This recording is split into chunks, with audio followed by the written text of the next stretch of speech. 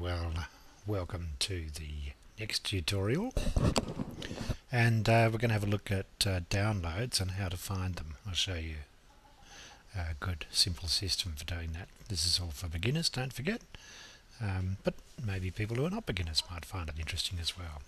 Well, you know the structure of the disk now, the way that the disk is filed. Remember that we've got down the sides here, desktop, what your name is, or the name of your computer, which is there. In this case it's called Heather. Applications, documents, movies, music, pictures. Now that's a sort of standard way it's set up, and Apple will try and put things that you save. For instance, if you save from iMovie, it'll try and put them in iMovies as a first suggestion. Music's the same for GarageBand, documents, applications, a whole lot.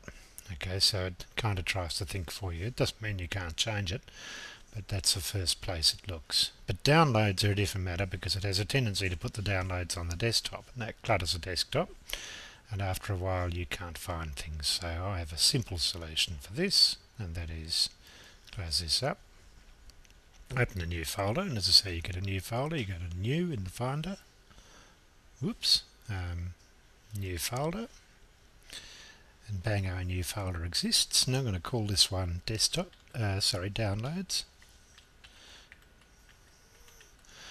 and you just type it because it's already highlighted. If it isn't highlighted, then highlight it by clicking on the writing once and then again, so twice. If you double click it, it'll open, so it's a trick for beginners. Drag that up somewhere where you can find it easily. I like to keep it by the top of the bar.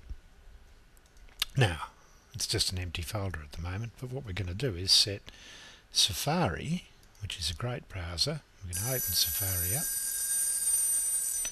and what we're going to do is configure Safari in the Preferences. Go to Safari, Preferences, and at the moment mine actually says a Downloads folder, but yours won't. Yours will say Desktop. So click on this button here and come down to Other, and then look for click on Desktop, and you'll see the Downloads folder. Click on that once, select it, and now it'll say that it will download everything to that, and I'll show you how that works. Let's get rid of the general, get rid of that, the preferences. We'll go to Apple Downloads. There's the page for the downloads. Sorry, I have to put this in a small box, otherwise the file becomes very large. And I'm going to download this creatures icon. I'm going to click this,